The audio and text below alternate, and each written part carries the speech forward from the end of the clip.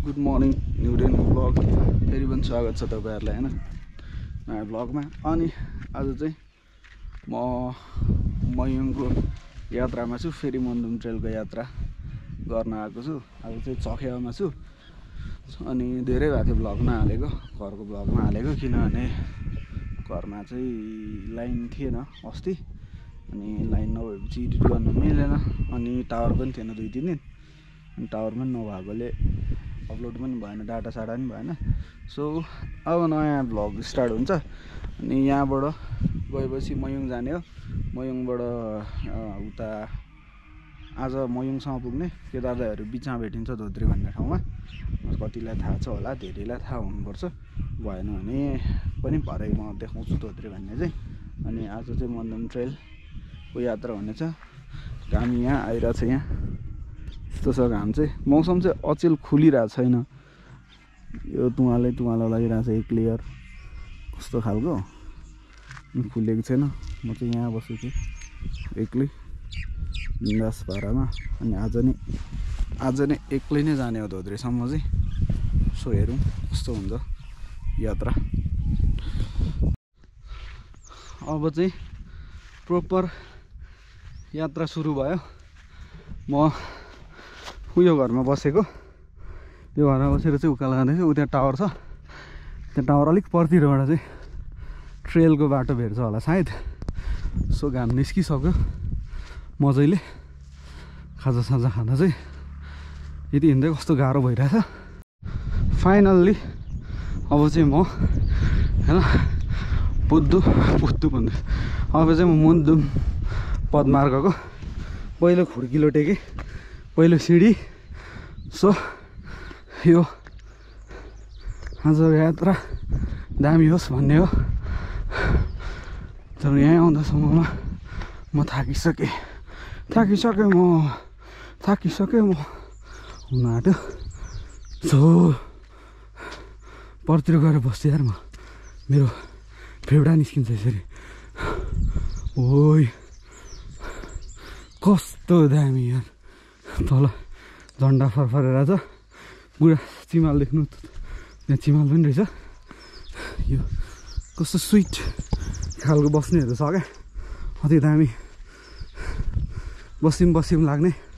तर म यहाँ बस्दिनँ, किनभने जानु छ धेरै टाढा, पुग्नु त्यति नै टाढा छ। सो म कम बिस्तारो आरामले हिँड्छु।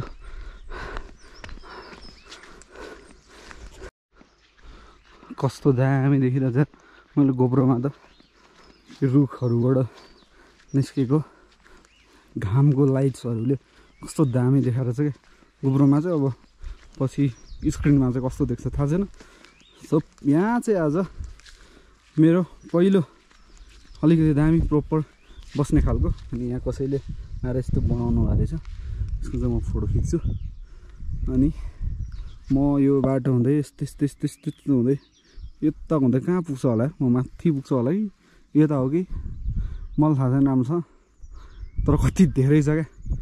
यो डाँडै जाने होला, त्यो माथितिर कता हो मलाई थाहा छैन, तर अति नै अति नै खतरा हुने हुन्छ आज ट्राभल। यहाँ बसेर हेर्दा त गलिँदो रहेछ यार। यो मुनि चाहिँ सानो पार्क छ, पार्क जस्तो रहेछ, पार्क छ। अनि ए अस्ति एकजनाको फोटोमा देखिरहेको थिएँ, अनि उहाँले फोटोसोटो खिचिराख्नु भएको थियो पिङसिङसँगको। कहाँ रहेछ भनेको त यो पो रहेछ त। अनि मैले मलाई एसएमएस गर्नु खोजेको मन्दुम ट्रेलको बारेमा बुझ्नुलाई, एसएमएस गरेको थिएँ, मैले सिन गरेर छोडिदिनु भयो। कस्तो दामी यार, यो पातहरू सुकेर निस्केको कस्तो बगाल क्या। म त यही उदो खिच्दै गइदिउँ कि यार। कस्तो दामी हो यो सल्ला, के हो यो, के को रुख हो, सल्लाकै हो। त्यो हलिउड पाराको जस्तो लाग्दिरह भने मलाई। अनि उयो क्या क्युट पार्क रहेछ। एक दुईवटा फोटोसोटो हानेर म चल्दिनै हो चल्नु चाहिँ, तर कस्तो दामी रहेछ यार।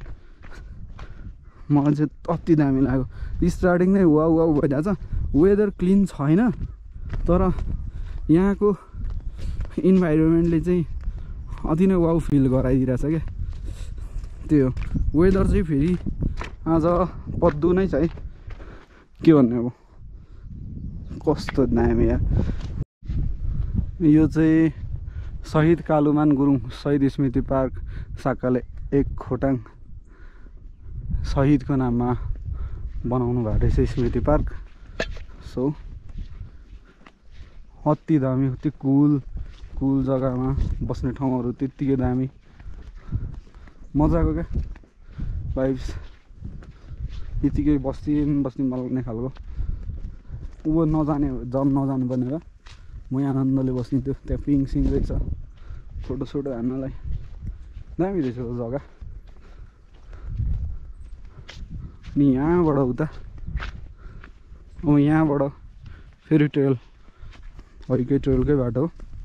अनि के भन्छ यहाँ पर चाहिँ मैले मान्छेहरू पो देखेछ भनेर क्या खुसी भइदिरहेको थिएँ। वास्तवमा चाहिँ कता भैँसी लाँदै हुनुहुँदो रहेछ कतातिर। त्यो उँभो त पुग्दैन होला सायदै।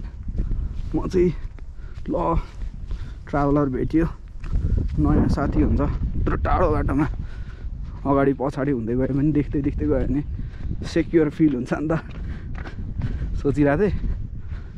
सो होइन छ, एक्लै नै आज यात्रा हुने भयो।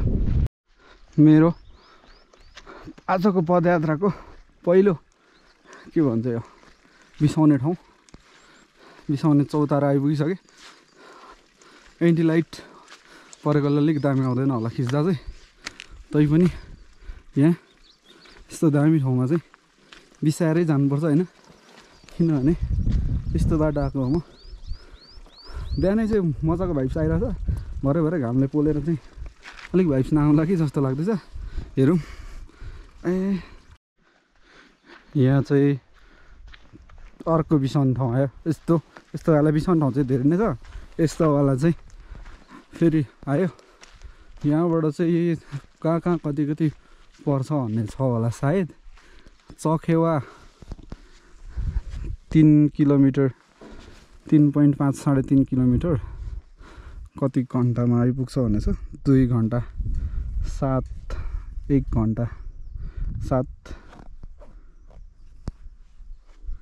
1 घन्टा अलिक बेसी लाग्यो। यो 1.5 घन्टा जति लाग्यो मलाई। भनेपछि धोद्रे 8.5 हो, 8.5 होला। भनेपछि कति हो, चखेवा 3.5 भनेपछि अब 4 घन्टामा त मस्तै पुग्ने रहेछ। भनेको 8 बज्यो। अनि यो मुनि चाहिँ एउटा पोखरी छ, दामी पोखरी छ यहाँ चाहिँ। यो पोखरीको चाहिँ नाम के हो थाहा छैन, दामी छ। यो मुनि पोखरी छ, दामी देखिरहेछ।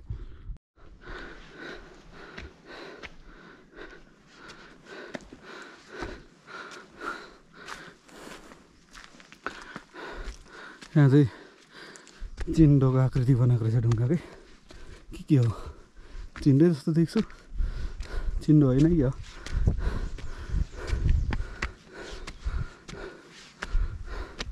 यस्तो बवाल ठाउँ छ यार। ड्रोनले खिच्यो भने त ग्रेट वालै देख्छ होला हौ नेपालको। कस्तो बवाल ठाउँ यार।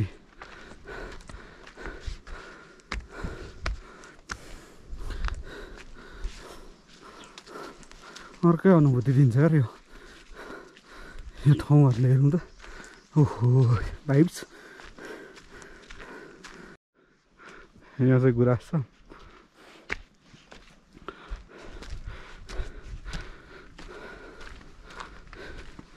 चाहिँ गुराँस थियो तर फुलेको छैन छ। यो यहाँ फुलेको भए दामी सट आउँथ्यो यार फोटो चाहिँ। ओहो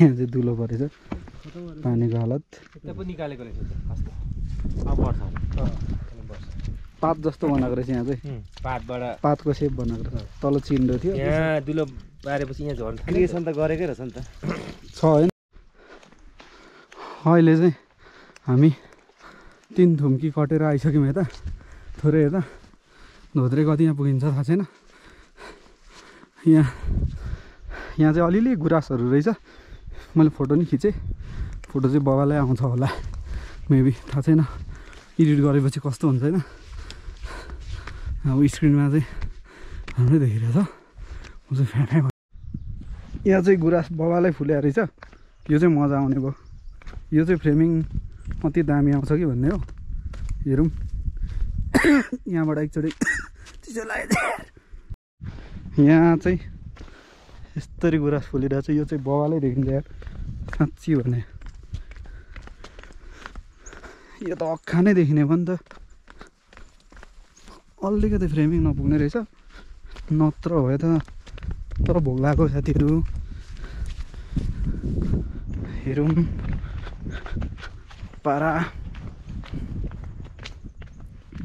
यो पुरानो फुटेज पनि छ मसँग यस्तरी उभोले जाँदै गरेको होला चाहिँ अनि यहीँबाट चाहिँ एउटा फोटो नि खिचेको थिएँ खतरा खालको त्यो चाहिँ अलिक फगी थियो त्यही भएर अलिक राम्रो आएको थिएन आज पनि खुइली गएको छ तर बबाल आउँछ कि भन्ने हो हेरौँ म चाहिँ धोत्रे देउराली आइपुगेँ यो चाहिँ धोत्रे देउराली हो यहाँ चाहिँ यस्तो छ पारिबाट खिच्दा अर्कै आउँछ वारीबाट खिच्दा अर्कै आउँछ सो वारीबाट खिच्दा यस्तो आउँछ पारिबाट खिच्दा पछि देखाउँछु एउटा गोप्रो नि खिच्नु पऱ्यो यार वाइड एङ्गल दामी आएर छ यो चाहिँ पेन्टाको चटनी हो यहाँ चाहिँ आज धोत्रेमा भात खान आँटेको छौँ दाइहरूले अर्डर गर्नुभएछ त्यही भएर मलाई नि फाइदै भयो दाइहरू भेटेर अब यो खानुपर्छ दालसँग होला गेम के गेम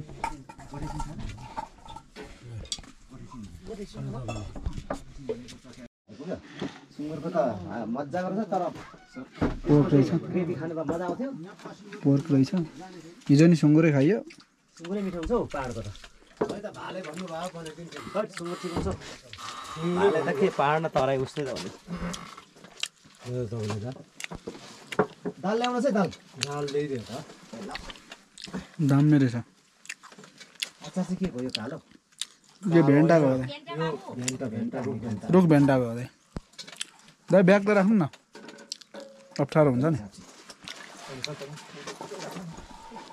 किन भारी खानु